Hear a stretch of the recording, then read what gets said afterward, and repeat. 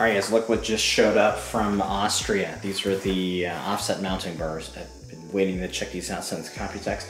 Super stoked about this one. So let's go see if this works as they claim it does and what the benefits are.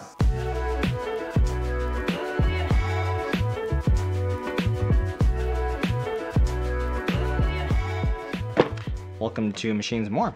This is something I've been looking forward to. Yeah, it seems like it's a pretty simple thing, right? Just a couple metal bars. But I've been really looking forward to testing these out since I saw them at Computex just a few weeks ago. And Dan from Noctua gave us a really good overview of how these work. Let's just dig in and I'll show you. And by the way, big thanks to Noctua for sending us these so quickly so we can test these out.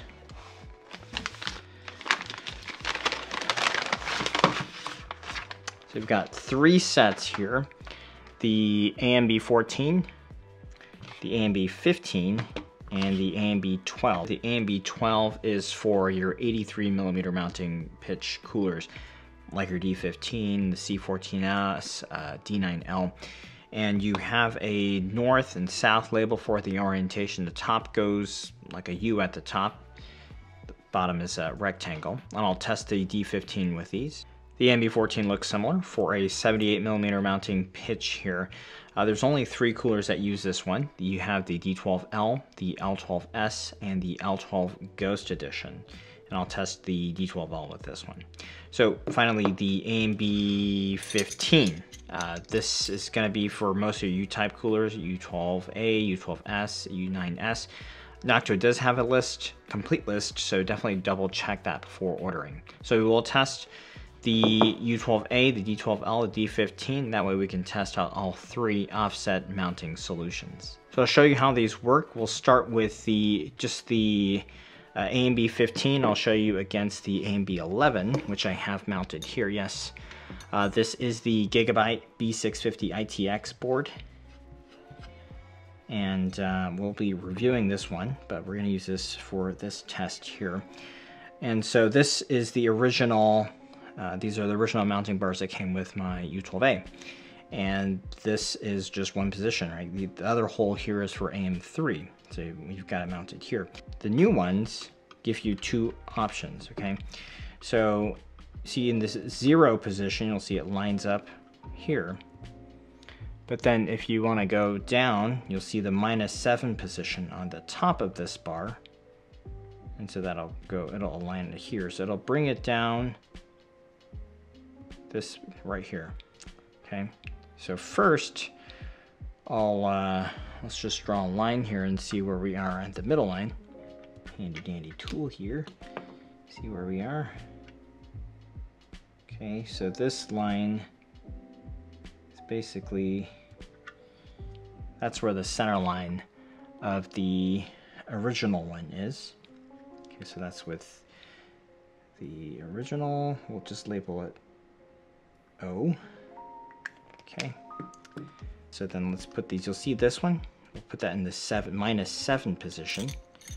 Just pop these in first. AMB15 is labeled east and west, so that just means left and right. And I'll show you what happens if you forget your geography and mount it the wrong way. Okay. But let's do this. This is the correct one first. Correct.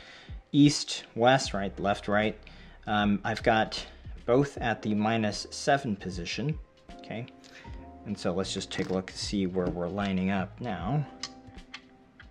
Roughly speaking. I just want to get an idea. Obviously we could just measure it. Okay, so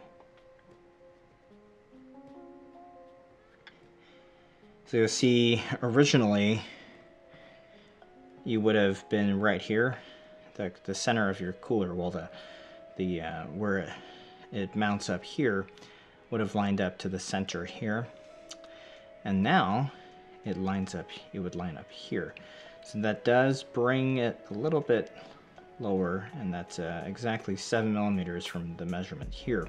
So the idea here is that instead of mounting it at the center of the CPU, it's going to offset it 7 millimeters, bringing it down better in line with where the chiplets are, where the that's the hotspot of the Ryzen CPU, and that will optimize the coolers, the heatsinks placement. So it should have better thermal transfer between the CPU's IHS and the heatsink. So this is U12A.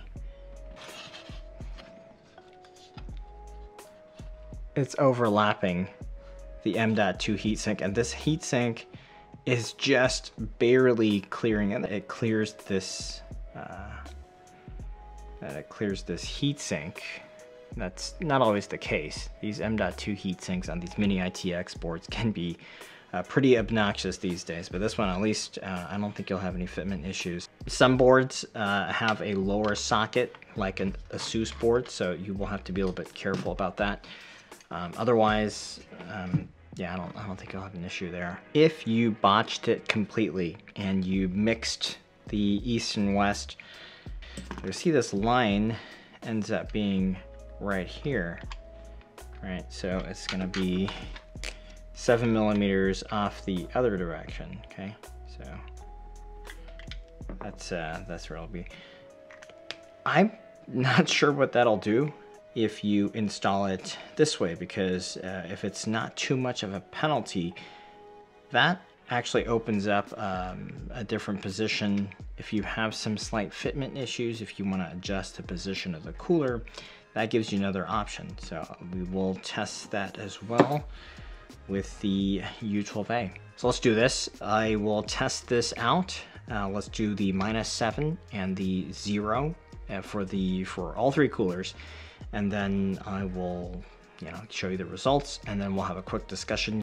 So just a quick test setup here in the NR200P. I'm going to keep the top panel off. I'm going to keep the fans off, just because I want to isolate the effect of the mounting bars. I don't want the geometry, the actual placement of the cooler relative to the case fans to be an issue. Not that I think there's going to be, but just to eliminate that variable. So side panel off, top panel off. I've got the thermal paste guard here.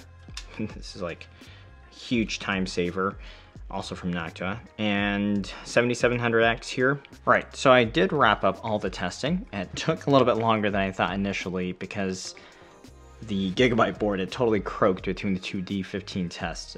Kind of disappointing, not off to a good start here with this board for the review, but I did switch boards to the MSI B650i and redid that test. For all tests, I did have the fans at 100%. Voltage is locked, panels are open. Since the D12L is a little bit weaker in terms of cooling power, I did reduce the voltage to just 1.25 volts instead of the 1.275 volts that I tested with, just to make sure it wouldn't throttle. U12A here with the AMB 15. There's a difference. It's small, but it's consistent, and at equilibrium, it's about a 0.7 degree difference, so almost a degree. In their testing, Noctua claimed 2.8 degrees with the 7700X. I'm not quite there, but there is a definite small improvement here. So what happens if you flip them the other way, right? If you botch the install, what happens? Well, it's really bad, and I didn't even finish the test because I could tell it was going to throttle, and seriously, no one should ever do this. It's about a 5 degree swing the wrong way. So especially if you're installing this in a situation where the board might be upside down, like in an inverted build or sandwich style build, absolutely make sure that you put the bars on correctly, or put them on when the board is the right side up, so you don't make a mistake, right? So next, D12L. Okay, so this one with the AMB 14 interestingly gave no difference.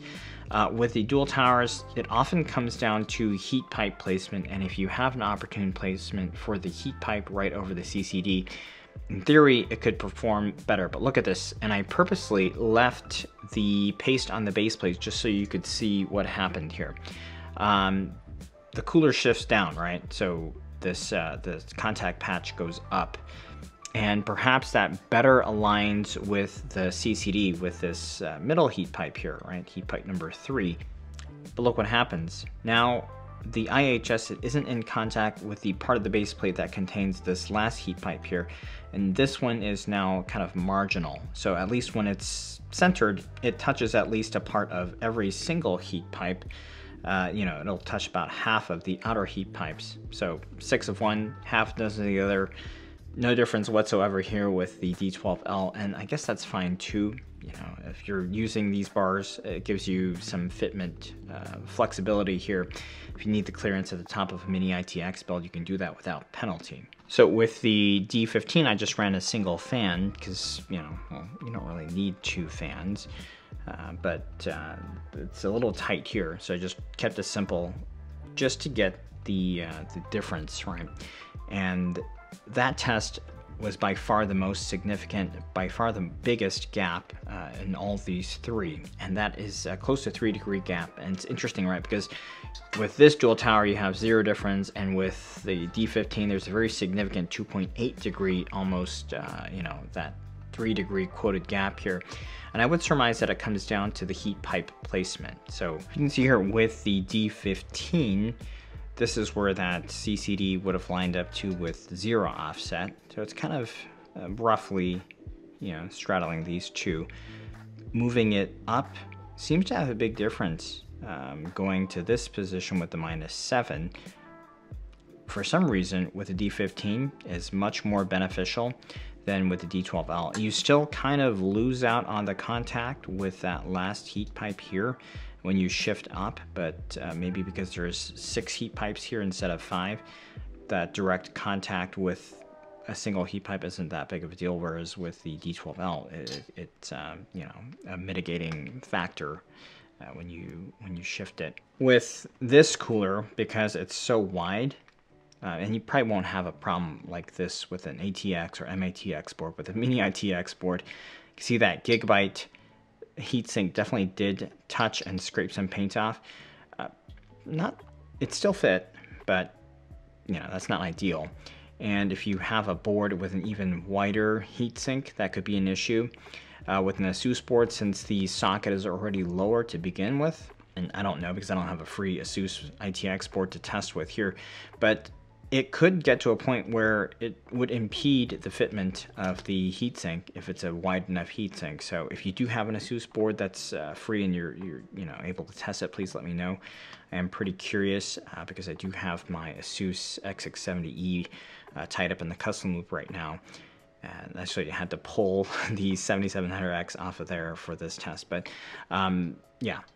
Very curious about that. With regard to all these mounting bars, you know, first, do no harm, right? And in that respect, at least with D12L, there's no downside. And at the high end, you know, the upside, that 3-degree claim, it's definitely possible. So if you do have a cooler already, and if you're using one of the, you know, Ryzen 7000 CPUs, I think it's easily worth the $5. You can order them with Noctua directly in that feed. It's basically paying for the shipping and handling to get them to you. And you can also get them from somewhere like Amazon. Same price, I'll leave that linked. And just remember, much more money has been spent in pursuit of a degree. So this, not that bad of a deal, right? Is that difference meaningful? Well, if that's the 3 degrees that keeps your, you know, say 7700X from throttling when it's running on PBO, it's absolutely worth it, right?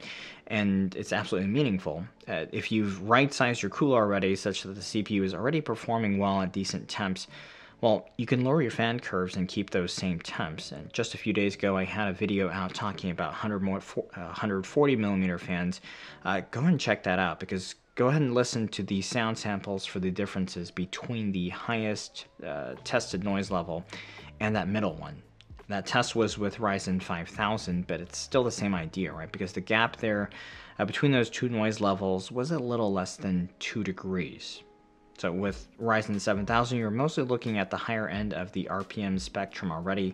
So a close to 3-degree gap you would be looking at a very significant reduction in fan noise if you wanted to just do it that way and keep even temps. So with this, I feel like perhaps the naming could be a little bit better. They're calling these offset mounting bars, but multi-position bars might be more appropriate because this also gives you the freedom to fine-tune the placement of the cooler, and that can be also very helpful, such as in a build like the NR200, where the difference might be being able to place another case fan directly over your cooler. But seriously, kudos to Noctua for adding a feature to their coolers. They really didn't have to, but they did. And based on what Dan Carter told me at Computex, by the end of the year, all multi-socket coolers will come with the new mounting bars. So look forward to that as well. So we'll leave it at that. Simple, elegant solutions. Love it. Please give a like, subscribe if you haven't already. I'll leave the product links down below, and big thanks for watching.